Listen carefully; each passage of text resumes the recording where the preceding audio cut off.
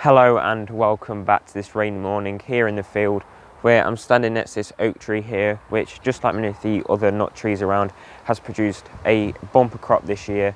So I'm just going to be collecting the last of these nuts to overwinter to hopefully grow some nice little trees. So this year has been very different for the nut producing trees. There's been plenty of conkers, horse chestnuts, and sweet chestnuts. I don't think there's been as many squirrels this year around here. I definitely haven't seen as many as I did last year. There was loads last year, but especially for the oak trees, because there hasn't been as many squirrels, and I believe it's what people call a mast year for oak trees. They've just produced so many acorns this year.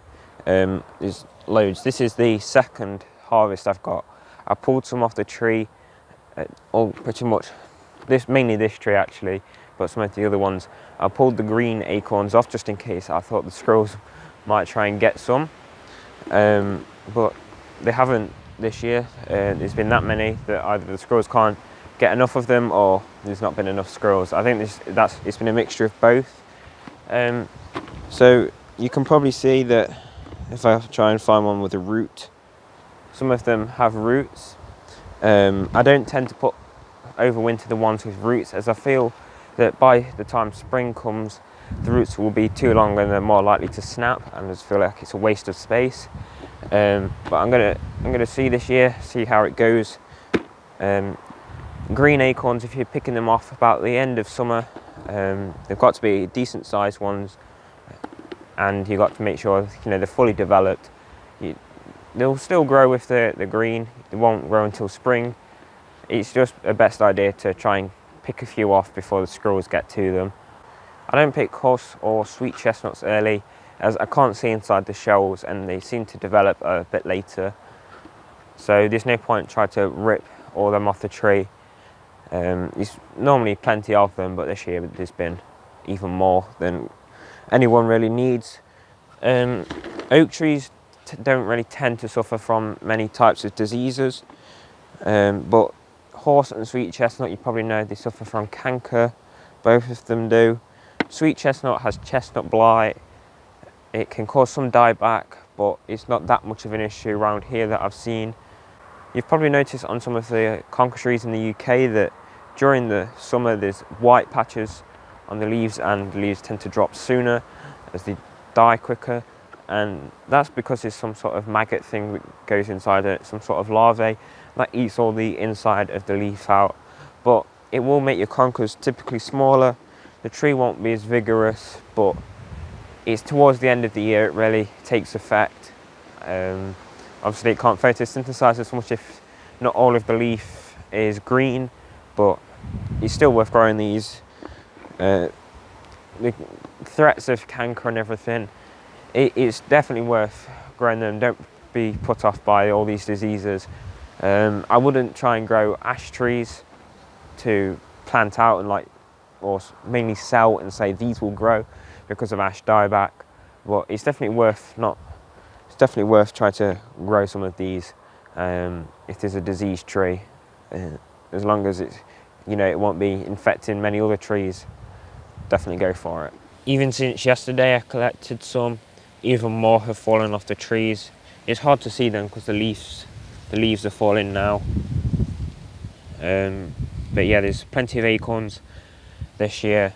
As you can see, like this one here, there's a root on it. It won't grow a green shoot until spring, but that's just because the roots grow first and then the green sprouts come up as soon as it starts to get warm. So I tried to pick my acorns from different trees because I know every acorn is genetically different, I believe, but I just like to get a wide range. It's probably best shown here. There's this tree here that's still green, and this one next to it that has lost all its leaves. As you can see, it's two different trees, both English oak trees, but losing the leaves at the same time. And as you can see, there's some that are yellow there, and then some that are green a little bit behind. So I understand not everyone will have all these trees to pick the nuts from, but you can just get some from a park or a street, like a street tree or something. Don't absolutely destroy it, taking every single nut. Try and pick from different ones if you can. See, I don't have any sweet chestnut trees here, so I just try and pick some off the floor every time I go past one every day. So eventually that will make quite a few trees as I collect 3 or 4 nuts every day.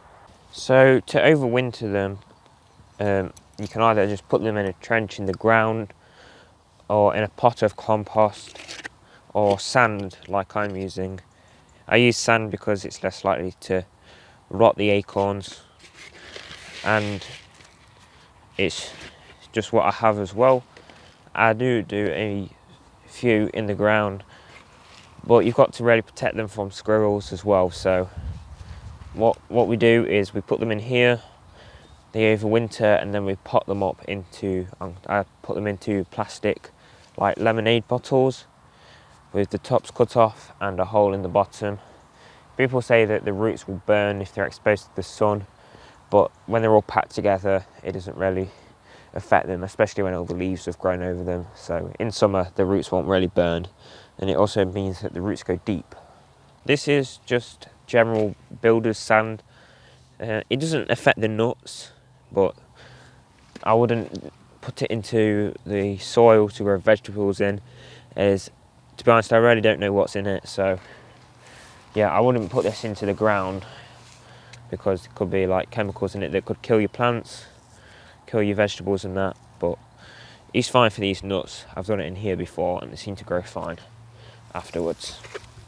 So what I'm going to do is I'm going to fill this pot up with sand with acorns mixed in it, and then put it ready to overwinter. So to start with, you want to put quite a nice generous layer in the bottom of the pot.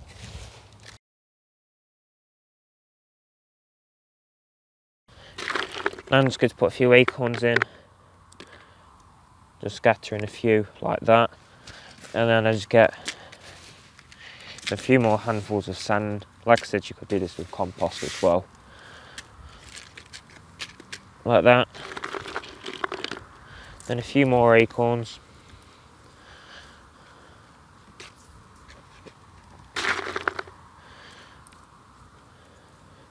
If you spot any with any damage on them, like holes, don't put them in.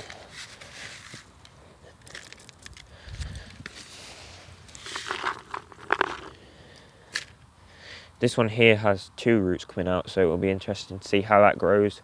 Just a little experiment to see if it will make a significant difference.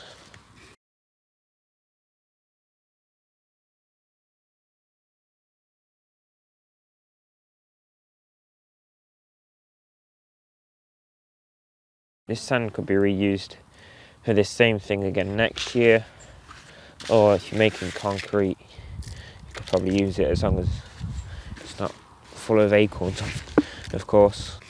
So make sure it's all covered up, just the leaf, and then just take that out. I will also do the same with the sweet and horse chestnuts. I'll mix them up together just to save on using sand. But as you can see, there's a significant difference between the 2 nuts in the appearance. I know what they look like when they come up and the difference, but if you think you'll forget, it's probably the best idea to put them in separate pots and label them. So if you're putting them directly in the ground, I tend to space them a little bit more and just put them in trenches sort of thing. You've got to protect them from squirrels. I've just put some mesh caging sort of stuff over here. You can see a mole has decided to poke through though. Hopefully everything's alright underneath. As you can see, these are some leftovers from last year, the ones that aren't the best. But they'll pick up. I like to grow them in pots though, deep ones, so they can get a good tap root still. But the ones in the ground, they're harder to dig up without damaging them, especially in clay ground. So you can see there's 3 in this pot. Here nettles have decided to creep over everything, unfortunately, but I can try and rip them out. But here you can see 2 sweet chestnut trees. They're quite small, but they're doing all right.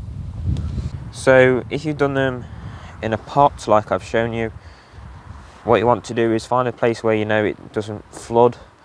Here is fine, and put them in the ground.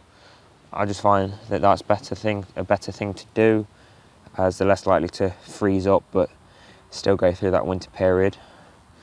This is a bucket. It's not got holes in the bottom, but it doesn't have to as long as it doesn't get soaking wet. So what I've done is put mesh cage with a brick, weighing that down, and then to let air out but not to let rain in, obviously I've put a board on top with a bit of sandstone on there like that, so out of the way, but I can easily lift that out in spring.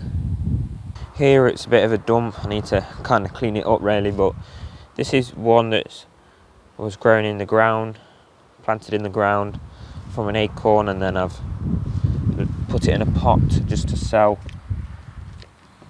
It's just out the way for now, but yeah, this is a nice one. It's got lots of stems. It's not a main upright one, so yeah, it's quite a nice little tree, that one is. So why go to all this effort into growing these trees even if you don't have the space to grow them? Well, you can sell them and make a slight profit from them, and you can also give them away to people that do have the space to grow them, and it will have many benefits. The chestnuts have the flowers for bees, especially if you're a beekeeper, you might want a few chestnut trees around. Also, sweet chestnuts you can eat if you roast them. Also, I've heard that pigs can eat acorns, so if you've got pigs around, you could have a oak tree. Obviously, it would take a while to get plenty of acorns. This tree behind me, I'd say it's about 20 to 30 years old, and it's produced lots of acorns this year, but not many before, so it's a long-term thing. Of course, you can get fast-growing trees, but yeah, these are good for fence posts, especially the chestnuts. The wood is, as it's rot resistant, well, less rot resistant compared to other things. It also provides firewood, and if you've got a space that probably floods, it will also prevent the flooding as well. So if you don't have anyone to give these to, if you don't want to sell them, still you might as well grow them, as you could probably plant them out probably in some wasteland. But if you do, I encourage you to do it responsibly. Don't like plant massive trees that will like mess someone's ground up. You could also probably try and ask your local council if you could plant a tree in the park or give it to them. You could also donate it to tree planting groups. That's probably the best thing to do if you've got loads of them.